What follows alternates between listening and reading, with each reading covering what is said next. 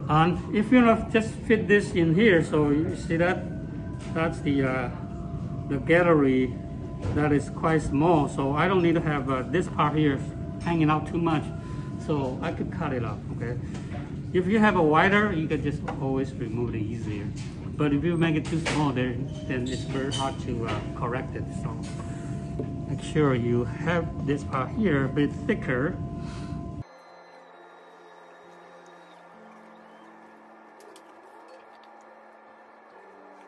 So you can put this aside and see.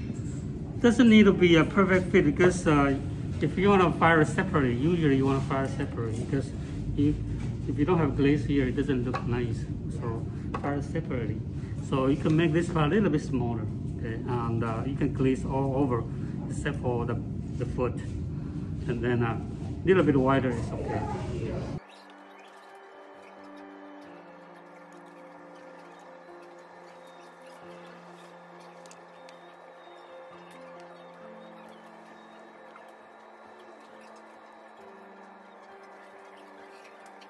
And you see, when I'm trimming, I usually brace my arms together so that it's not too shaky.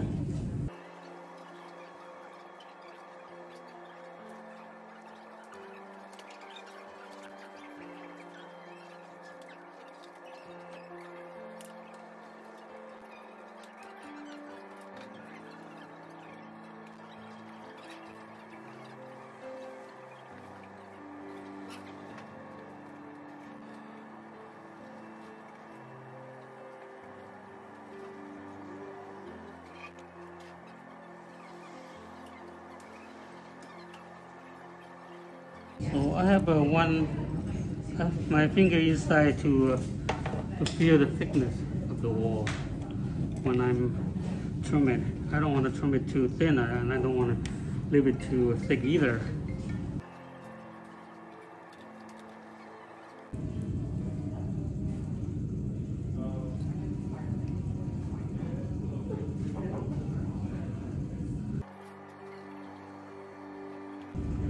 That's the trimming of this part here.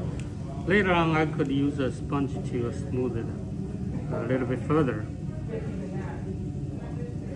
So it's fitting right here on the picture, and it's a little bit wider. See that? A little bit room for the coffee pot to sit down easier, because you are going to have a glaze here and a little bit glaze here, so a little bit more room for it. And for the inside, if you want to add the ridges, okay, add the ridges. So this is the extruder. Just find a small opening. This is a round shape, and you could carve out the line here first. Use a scuffito tool, or maybe something that is a little bit wider than a scuffito tool, and then carve out the lines, and then extrude.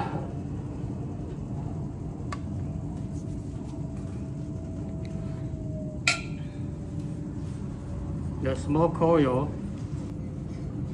You might want to use the fresh clay, because the recycled clay is easy to break. Fresh clay is easier, okay? And you can get a better coil.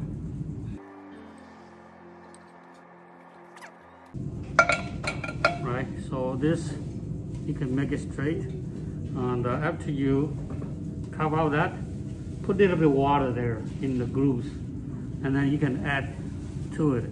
You attach to it. Maybe you find like 6, 8 or 12, or maybe somewhere in between that is shorter. Okay. So this was add-on. So I have one shorter one and one longer one, all the way from here to the hole, almost to the hole. And then the shorter one is somewhere in between. Okay. So you can add it on. This is very tedious, okay, very time consuming. So if you don't want to do that, just get a tool and then carve out a little groove but this looks more professional. And the people told me that if you have this, it's easier to control when you pour over the coffee. For the coffee to drain down is easier. So that's why I show you how to do that. But if you don't, just leave it alone. I don't drink the pour over coffee, but a lot of people are very picky. They want something that is easier to control. So that's the pour over coffee dripper. And if you're gonna add a handle, okay, I poured a handle earlier. You can add it on later, okay, just like this one. Here, either here, or you can add your handle on the top. It's up to you, the location. So when you pick it up, you don't want to just hold it, because this part's going to be hot. Of course, you can hold it like that, but with the handle, it looks more finished, more professional. Right, so that's how I do that. Just my demonstration for today. Right, before I attach the handle, I like to make the ridges. And before I attach the ridges, I like to carve out a little bit groove so the coil is easier to fit it in there. Bring back my my demonstration home and finish it up. So first I will cut a groove using my screw feeder tool. This is the larger one.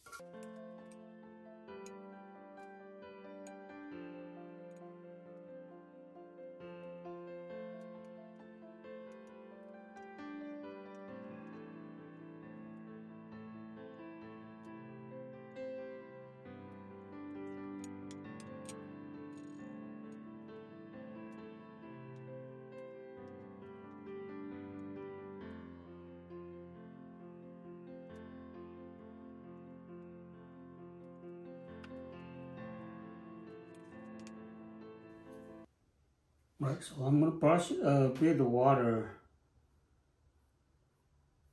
before I attach the coil.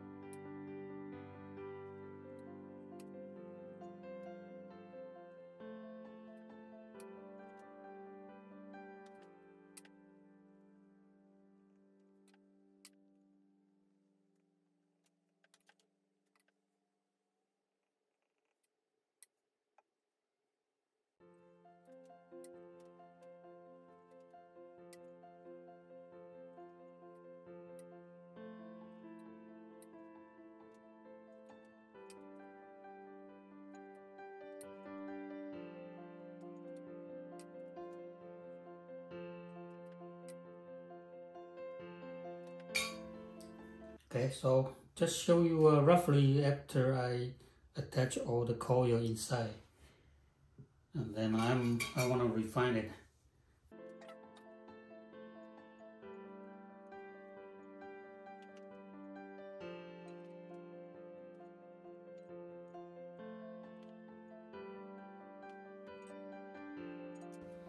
So I'm going to brush water over the joint.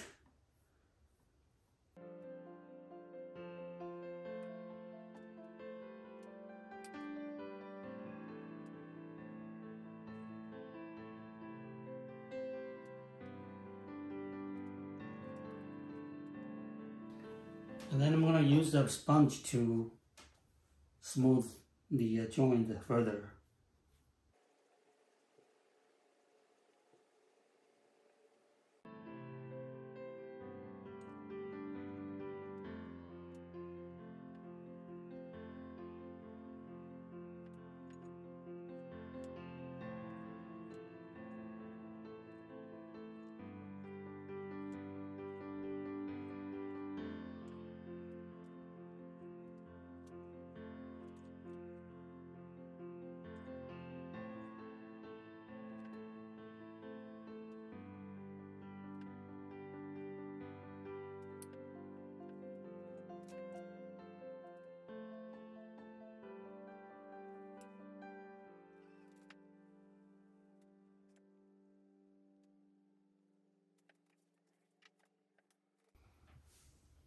Alright, so that's the result after attach all the coil to make the ridges.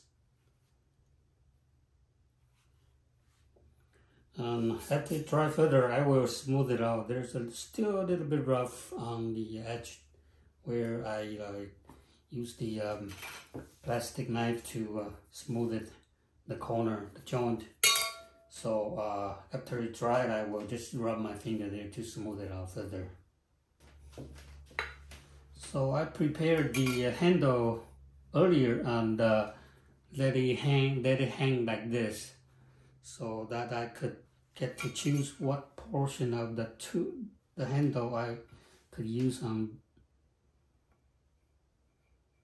this body part.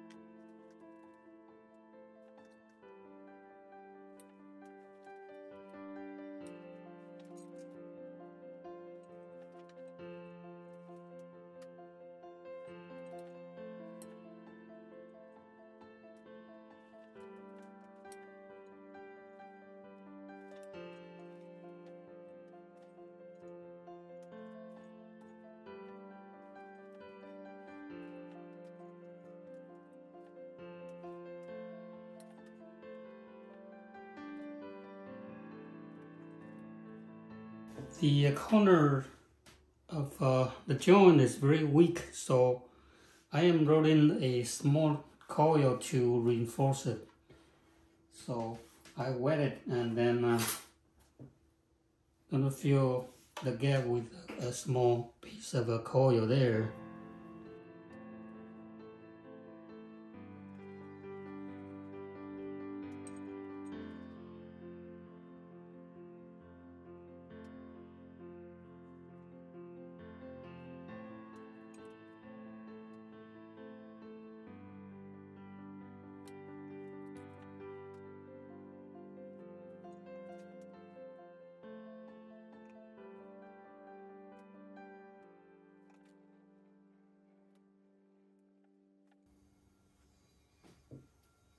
Right, thanks for watching and see you next time.